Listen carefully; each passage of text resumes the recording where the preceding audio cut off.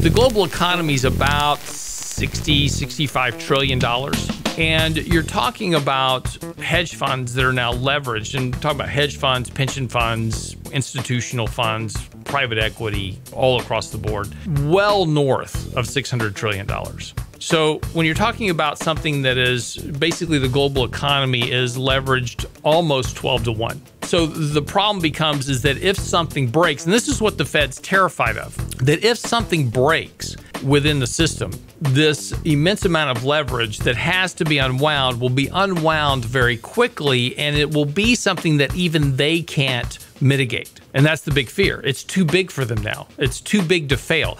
The entire financial system has become too big to fail at this point, because if something breaks, the unwinding process is larger than all the central banks can afford to muster to try to bail out. It's just too big.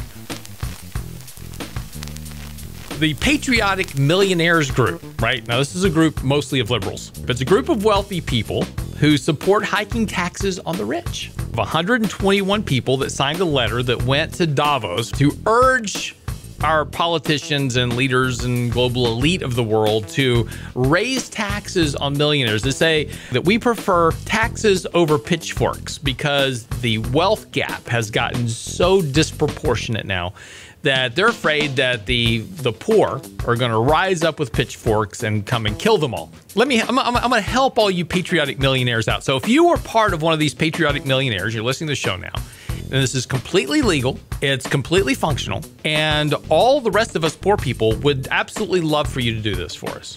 There's no law in the country that says that you can't just write a check to the U.S. Treasury. In fact, they would love you to do it. And what you do is you make the check out payable to the U.S. Treasury. In the memo line, you say, apply to the national debt. They will be more than happy to accept your payment. So feel free. So, if you think you should pay more taxes, there's absolutely nothing stopping you from writing a check to the U.S. government and to the U.S. Treasury in particular, and that money will actually go down to pay our national debt.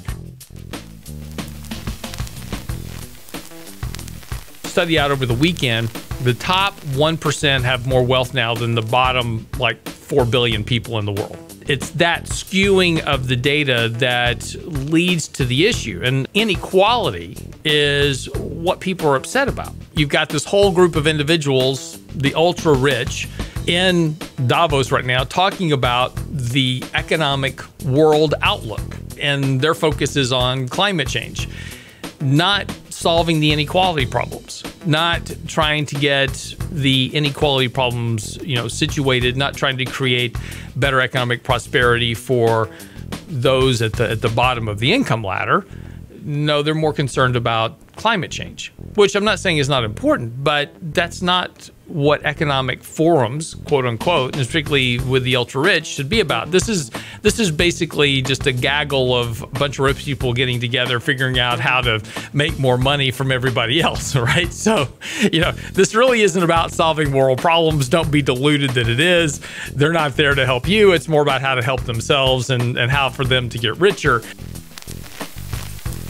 It's an interesting statement from President Trump that the very small bit of tightening they did wrecked the ability of the economy to grow at 4%. And if we just hadn't done that small bit of interest rate hike or small bit of tightening, that, we'd have this massive growth in the economy. But yet there's no evidence when we were at zero and massively expanding the balance sheet that you were going to get 4% growth. First of all, we're at our limits as far as rates go. So rates can be lowered. They can be lowered to negative rates. But as we're finding, the marginal benefit is so minimal of lower and lower rates. And if you want evidence, go look in Europe, where rates are negative, where companies can even borrow at negative rates, where in a few rare instances, mortgages are negative rates. And it's not pushing up growth in those areas. So the benefit of lower rates is very marginal at best. It does help companies stay in business. So maybe it keeps growth where it's at today, maybe slightly higher, but it's certainly not going to be a boom to the economy. Brent asked me, during the monologue here that, what day is actually Chinese New Year? It's January 25th, which is and it's the year of the rat. So my brother should be right at home. Just joking. Just joking. Okay, maybe a little. I was also born in May, so my Chinese zodiac is the snake, and my normal zodiac is Taurus, the bull, right? So, okay, yeah. So I just happened to be reading, apparently 2020 is going to be pretty good for Taurians. So if you were born in the month of May, 2020 is an auspicious month for travel and financial blessings. June 2020 will come with good health and new opportunities for Taurians. July 2020 is a good month to pursue a new skill and develop your chances for procuring a better job. And August will see you come into money from an unexpected source. Really? Yes. Isn't that the end of a quarter? I don't know. It's just somewhere in of there? August. I'm just thinking quarterly bonus for you, No, that's September. Oh. So, yeah. But August. Quarterly bonuses, that would be expected. Yeah. Right? So this is an unexpected source. Oh, an unexpected source. Okay. Like your executive producer kicks the bucket and leaves you money in the will. Yeah, that's going to happen. Which part, kicking the bucket or leaving you money? Probably the bucket.